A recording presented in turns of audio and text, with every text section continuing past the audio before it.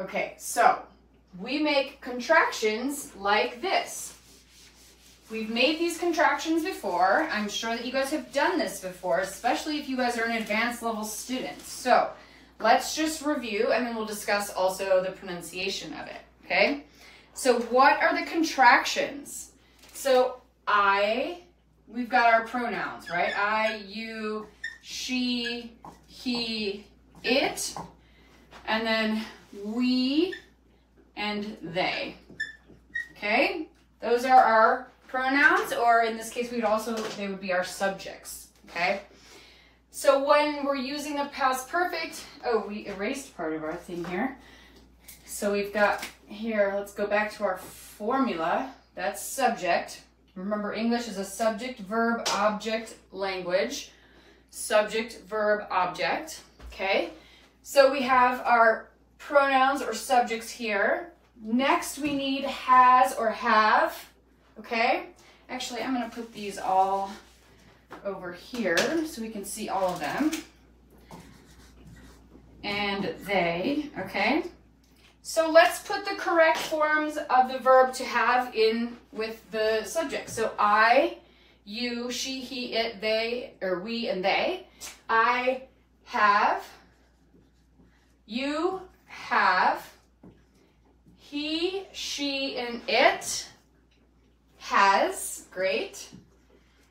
We have and they have. Okay, so you're using the verb to have in its present form. And very simply, we only change that third person just like in present tense. Okay, so I have, you have, she has, he has, it has, and we have, and then they have. Okay, great. Now let's combine those and make the contractions, okay? So how do we make these contractions? Ugh, that one is not a good marker. Thankfully, I've got tons of them. I made that in the garbage, by the way. I have goes to I've. You have goes to you've. He, she, okay, let's just do all of these. She's, he's, it's, okay. We, let's see, we've, and they've. Now, we have, so what's tricky about she's and he's and it's, what's tricky about that, you guys? So these contractions can be two things, one or two. It can be she is or she has. Okay, same here. He is or he has.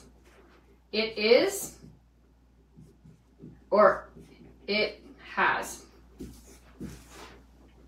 But you guys probably already know that. And then, yes, so contractions can be tricky. And the way that you're going to know if you're referring to she is, he is, or he has, she has, is by having this part here.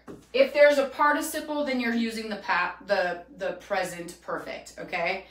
So let's look at the pronunciation for these. So if you've been coming to the pronunciation and fluency class, this should be just a no-brainer for you because we're working on all of these sounds.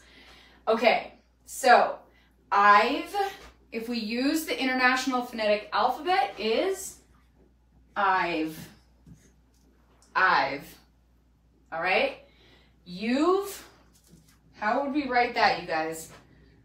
If you haven't done the first class for pronunciation and fluency and you're struggling and you don't know what I'm talking about right now, please go back and watch those classes.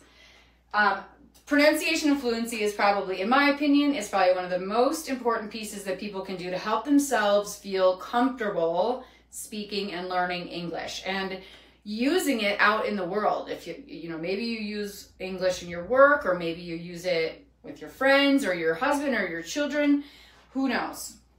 ultimately, we just have to practice these sounds. And the pronunciation and fluency class, we just dive super deep into, especially the vowels and these kinds of examples like the contractions, okay?